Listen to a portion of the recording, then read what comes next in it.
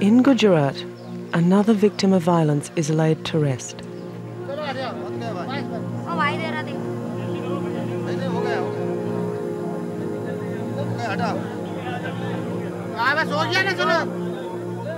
This man was killed the night before by a rampaging Hindu mob.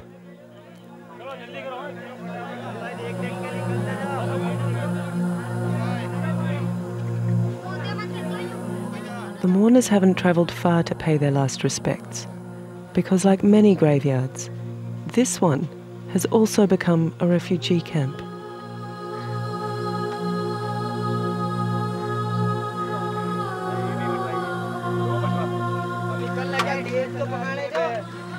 Since February, the Muslims of Gujarat have been the target of unprecedented brutality, often at the hands of those who are meant to protect them, the police.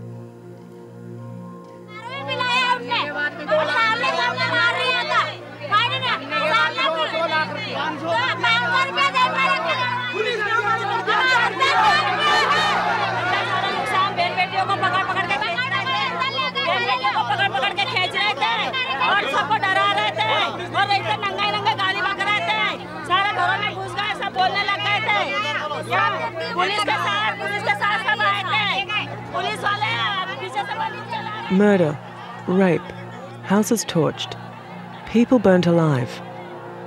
Over 1,000 people have died, and more than 100,000 have become refugees in their own land. It's a violence against the people, against their women and children, displacing them in their tens of thousands. And then it's a violence to ensure that they will never rise again as a people. In Ahmedabad, the capital of Gujarat, the refugee camps are home to people who used to live just outside the graveyard walls, but repeated attacks have forced them inside. The dead are now sharing their space with the living. The refugees are trying to make life as normal as possible, but there's no escaping the trauma.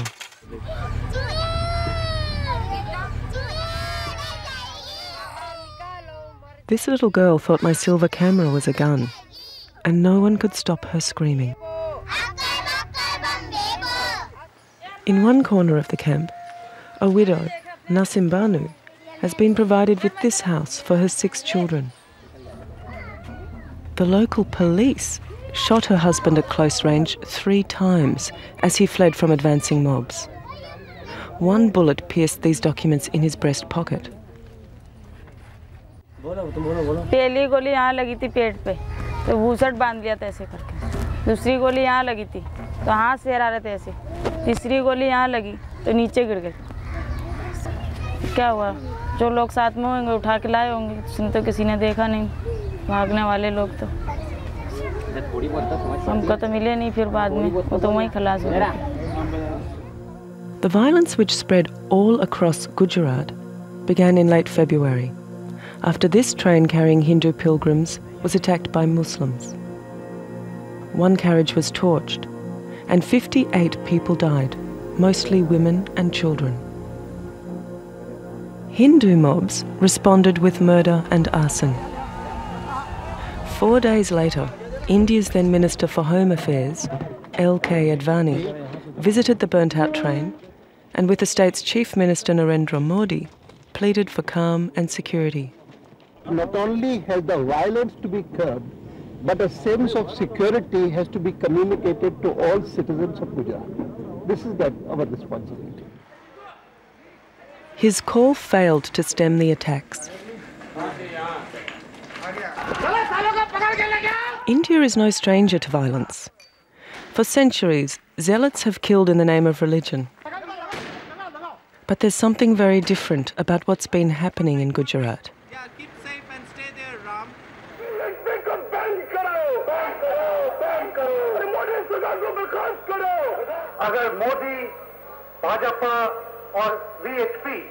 Dr. John Dial, seen here at a rally to end violence in Gujarat, is a human rights activist and president of the All Catholic Union of India. Since 1968, He has studied 200 examples of riots or violence between Hindu and Muslim communities. He says the violence has been perpetrated by Hindus who are backed by the state government. The violence is almost unilateral after the first incident. And secondly, the complicity of the state, the utter and absolute absence of the rule of law marks it out from the rest of them. Modi चाहता ही नहीं, ये सरकार ही नहीं चाहते। मुसलमान के बच्चों के नाम के दुश्मन बने बैठे, वापस जाओ वापस, खोटा ही बोलते, तलवारा लेके पाइपा लेके खड़े रहते कि मार डालो इनको यहीं। कोई भी औरत जाती है इतना अत्याचार कर रहे हैं। Hundreds and hundreds and hundreds of places of worship, mosques and dargahs were destroyed. Some of them were destroyed not by fire but by bulldozer, and a road was built overnight. Could this be done without state enterprise? Dr. Dial's analysis of state complicity in the violence is supported by a raft of recent investigations and fact-finding reports. India's National Human Rights Commission found there was a comprehensive failure of the state to protect the constitutional rights of the people of Gujarat. Human Rights Watch in this report says, even as attacks continue, the Gujarat state administration has been engaged in a massive cover-up of the state's role in the massacres. As people took to the streets to protest at the slaughter in Gujarat, a leaked British Foreign Office report said the violence had all the hallmarks of ethnic cleansing. The Indian government responded coolly. We have already said that we reject interference in our internal affairs by the European Union or any other country through media leaks and slanted comments by unidentified foreign diplomats. As in any vigorous democracy, our institutions and our public opinion are involved in an open and free debate about events in Gujarat, and self-corrective democratic processes are at work. But the self-corrective processes didn't seem to be working. As the killings continued, there was uproar in India's capital, Delhi. The government narrowly survived a censure motion. Prime Minister Vajpayee claimed he hadn't realised unrest in Gujarat would turn into a slaughter. The Prime Minister's mea culpa rang hollow for many. Those who've studied the unrest say his own party, the Hindu right-wing BJP, had played a major part in fomenting the violence. They want to prove to the rest of the country that their ideology works. Their ideology, which is absolutely fascist, which is intolerant, which does not give room or space to any other thinking, to any other minority. Father Cedric Prakash is the director of Prashant, a non-government organisation specialising in conflict management.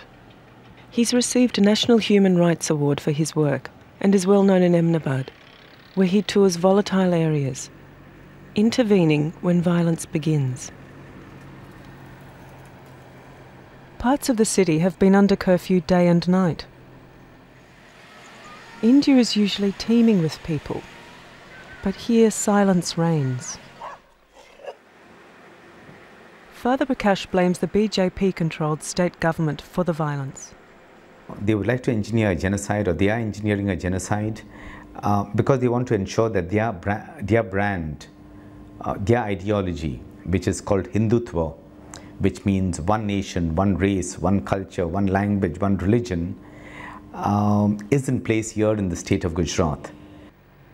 The charge that the state government has engineered genocide in Gujarat is raised by at least 2 national non-government organisations in India. The government of India has not yet responded to the genocide allegation.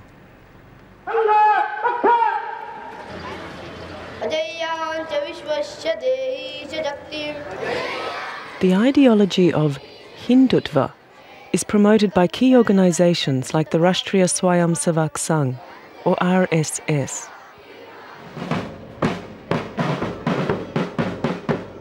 The RSS training starts at an early age, in sessions like these, but includes Indians of all ages.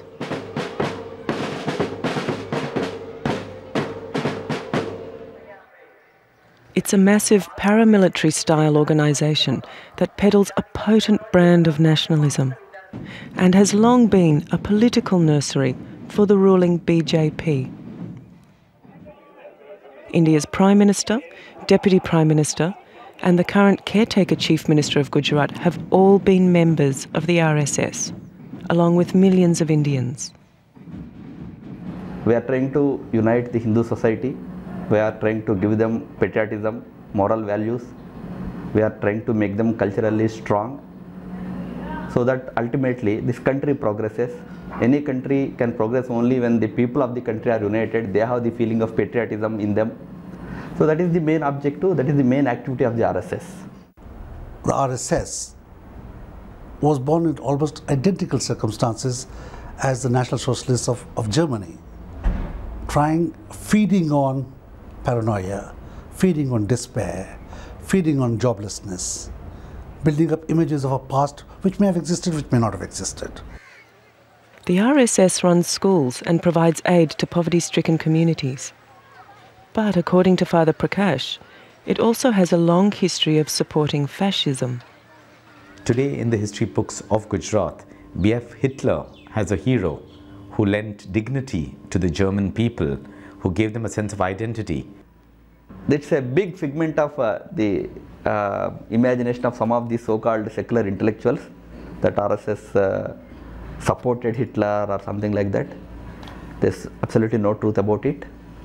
RSS concept of Hindu nationalism is totally different from Hitler's idea of a fascist nationhood and all that. The RSS may deny their affinity for fascism, but their ultranationalist fervour has fuelled the violence in Gujarat. And their close ally, the VHP, also known as the World Hindu Organisation, is even more strident. They're another key player in Gujarat. They believe India's politicians favour minorities, and the majority 800 million Hindus are paying the price. Hindus, even though they are in majority, but they are treated as second-rate citizens in the country. And their problems are never attended to by the government and the political parties. So therefore, this organization was formed to deal with these problems and to raise these issues and mobilize public opinion. The VHP's ability to mobilise public opinion was tested in the city of Ayodhya in 1992, when a mob of their supporters stormed the Babri Mosque.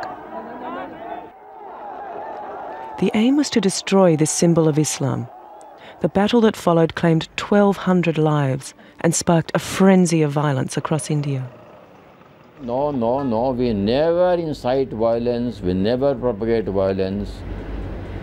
We only say, you must be determined to fight for your rights, but not in a violent way, in a normal democratic way. L.K. Advani, now Deputy Prime Minister of India, shown here near the mosque, was reportedly involved in the attack. He later faced a special court charged with criminal conspiracy, trespass, and intimidation of public servants. In May this year, the charges were dropped. He was the same leader who pleaded for peace at the burnt-out train. He and his BJP allies, including the Prime Minister, won power in India in 1999. They now hold 56 positions in the 77-member coalition cabinet. They radicalized the country, they roused hidden passions. They raised, you could call it, a political army of super-nationalist religious people. In 1998, the BJP took power in Gujarat and later installed Narendra Modi, another Hindu nationalist, as Chief Minister. And since then, it has literally been no holds barred for them, without stops. They have just gone full throttle. Full throttle is, first of all, they began Christian bashing. They pulled down churches, they burned churches, they intimated, they harassed the Christians. Then we have had the censors on Muslims, on Christians. We have had the communalizing of almost anything and everything. There are suspicions that a secret census taken by Gujarat police in 1999 provided authorities with detailed information on the Muslim community. That was later used to plan a comprehensive attack. This translation of a police document appears to confirm those fears. The document calls for details of Muslim organisations and their leaders, their names, addresses, total members, telephone numbers. A campaign was clearly being orchestrated. When the mobs attacked, Hindu houses were left untouched, while Muslim houses right next door were destroyed. According to Dr. John Dial, the police tactics included isolating whole communities. Sometimes they would impose a curfew in an area which had a Muslim majority and not impose it in an area where there was a Muslim minority. So the mobs went and killed the Muslims in the smaller ghettos. And the brother Muslims could not come even to the rescue because they were locked up in their houses in the curfew. Despite overwhelming evidence to the contrary, Chief Minister Narendra Modi told the BBC he's happy with the way his police have handled the situation. Not only enough, but excellent work they have done. Excellent work. Excellent work they have done. Within 72 hours, we were able to control such a violence. More than 500 people dead, most of them innocent civilians, and you're calling this excellent work? I'm not happy what happened, but what we have done, I'm happy. The Chief Minister may be happy, but the National Human Rights Commission begs to differ. Its report details how 50 people were burnt to death by a mob, despite the police being informed that the victims were in danger. Representatives of many non-government organisations and some prominent citizens narrated a number of cases where they contacted the police, but their pleas evoked no response. The Commission also heard testimony that state government ministers were present in police control rooms during the riots. According to Human Rights Watch, a key state minister is reported to have taken over a police control room, issuing directions not to rescue Muslims in danger of being killed. In Gujarat now, there is ample evidence that ministers took over police control rooms. They actually stood by in police control rooms, and as the frantic calls for distress, SOS calls came in, their presence ensured that the police would not act. Despite the evidence of the victims, expert observers, parliamentary censure, and disturbing reports, the violence continues, if less intense than before. The Government of India has responded to the National Human Rights Commission, saying it's examining how to deal with the numerous cases of murder in Gujarat, and that it's fully alive to the issue of police reform.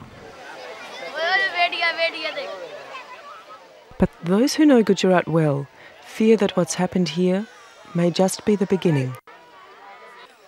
If this succeeds here in Gujarat, I am sure this same model will be carried to other parts of India, and I'm afraid in many parts of India it will succeed. India, I think, cannot and should not become a righteous, a fundamental state, because once India turns its back on the parliamentary system of government, on democracy, I sincerely think that all is lost.